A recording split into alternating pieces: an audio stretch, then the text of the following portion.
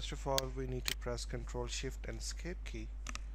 This will bring up our task manager, and in task manager we're going to disable all such programs which are unwanted and which we are not using. So first of all, let's look for a program which is not required on this computer. This one is disabled. I don't need Microsoft OneDrive, so I'm going to disable it. WinLocker is already disabled. I'm going to keep Steam Client Bootstrapper on, so I'm just going to keep that like that, and let's close this window and perform a restart. So once the restart is done, we'll see how our system is now performing. Right, so we disabled the programs and we restart the system. It's pretty much okay.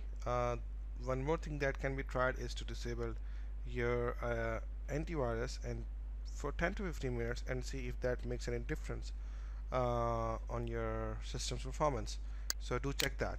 Just disable your antivirus for a few minutes and see if it helps.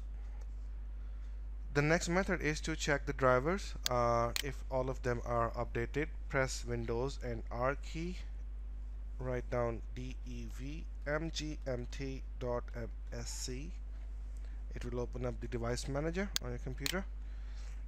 Now we need to check the most important drivers, especially display drivers, and then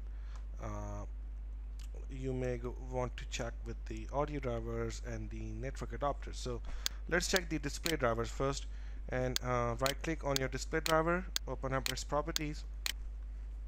In the properties, go to drivers tab and check the driver information. Like the driver is dated for 7/12/2013, and this one is the driver version. Now once you have noted down all the information, just check if the same device or the driver is available with the latest version on your laptops or PCs vendor's website or the vendor of this display adapters website. Download that and then click on uninstall driver.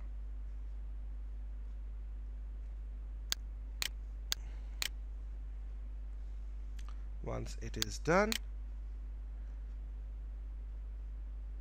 right click on your, just click on scan for the changes. It will be detected. Now go back to display drivers and click on update driver,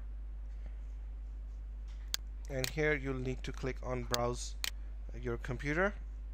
Browse to the location where you have downloaded the latest driver, and then once that is done, just restart your computer and see if that makes any difference.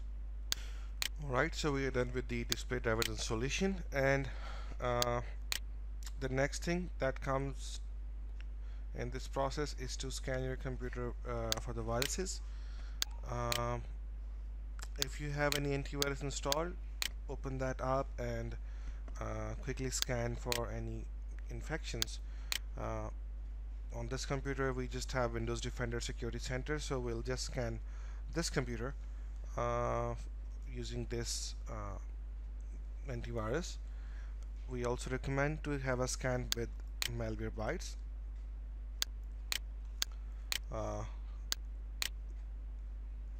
Meanwhile, this Windows Defender is scanning the system. We'll just go here and download Malwarebytes. The URL is given in the video description.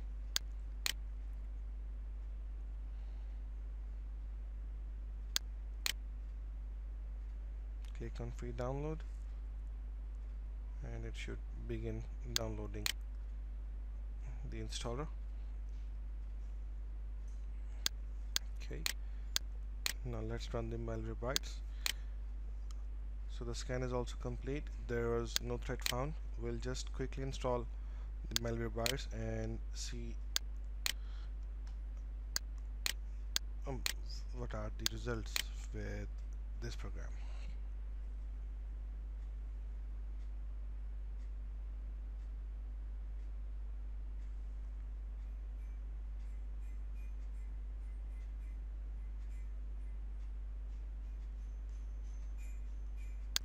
Okay, let's hit scan now button.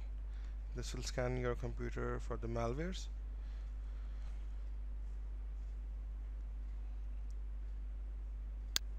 The next thing is to defragment your hard drive. If you are using any SSD, then you don't need to perform this step, but if you are using a traditional hard drive, then you should go on with this step. Press Windows and R key and type in DFRGUI and hit enter.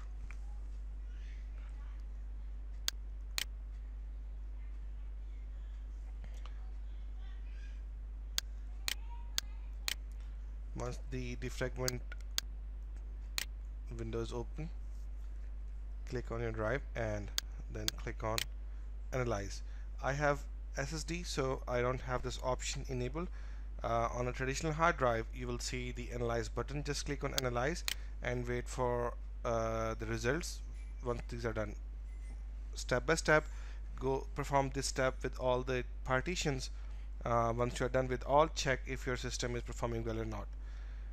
If defragmentation is done but you still don't feel any kind of difference, then the problem might be simply with your computer's RAM. We might need to increase the RAM, or we might need to upgrade the system if it doesn't support more RAM. Hope this video will help you. Thanks for watching and don't forget to subscribe.